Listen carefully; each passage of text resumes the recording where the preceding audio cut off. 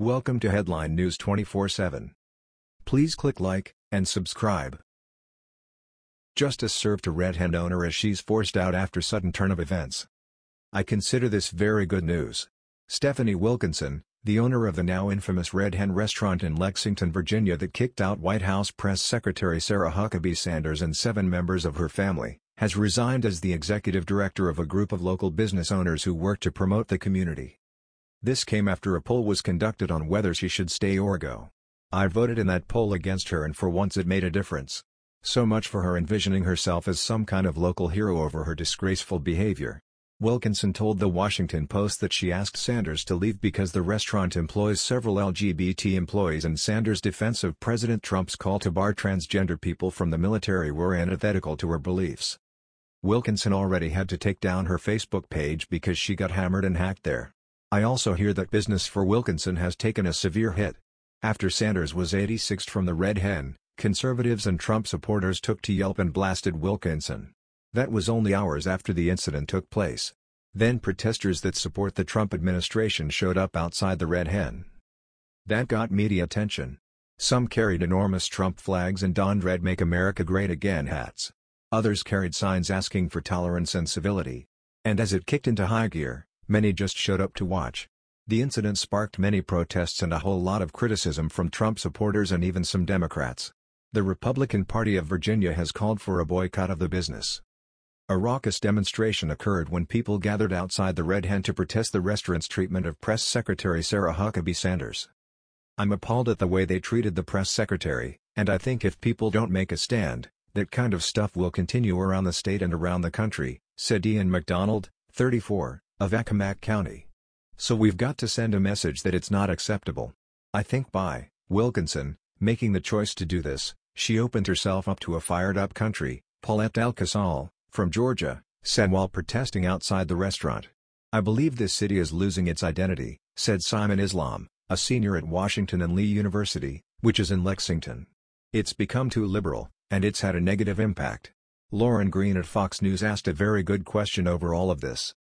The owner of the Red Hen restaurant in Lexington, Virginia missed a prime opportunity to live out the framed words of Dr. Martin Luther King Jr. that are on display in the restaurant's window: "Love is the only force capable of transforming an enemy into a friend." Those words are very close to the sentiment of President Abraham Lincoln, who after the Civil War said of the Southern combatants, "Do I not destroy my enemies when I make them my friends?" If restaurant owner Stephanie Wilkinson so disagreed with White House Press Secretary Sarah Sanders, the Trump administration and all cabinet members so strongly, why didn't she see Sanders' presence in her restaurant as a gift from God to try to transform an enemy into a friend? Indeed, it was a missed opportunity that could have actually helped Wilkinson's cause. Evidently, the golden rule is much more difficult than it sounds: do unto others as you would have them do unto you. VA State Representative Ben Cline profusely apologized for the actions of the Red Hen restaurant owner and made it clear they do not support what she did. She also stalked Sanders' in-laws when they left and went to another restaurant where she assembled a mob to harass them. Wilkinson proceeded to protest against them there as well. Cline also claims that Stephanie Wilkinson is a cousin of Meryl Streep's. Why am I not surprised? Her actions negatively impacted the Facebook page for the historic city of Lexington, Virginia.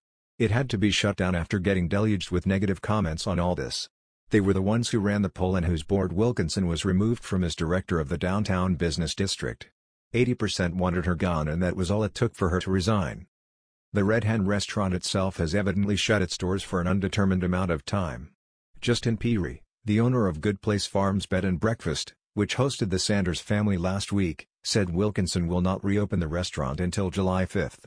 "I wouldn't hold my breath on that one. Sounds like justice to me." Wilkinson has the right to kick out whomever she wants, but she also has the right to go out of business when people stop going there. Things just aren't going her way. So much for her version of morality. The extended shutdown will cost the employees and owners significantly. Main Street Lexington's board president, Elizabeth Brenner, accepted Wilkinson's resignation yesterday morning. Considering the events of the past weekend, Stephanie felt it best that for the continued success of Main Street Lexington, she should step aside, Brenner wrote in an email. "She's right. Some mistakes you just can't come back from." That was the news. We thought you might be interested in knowing about this.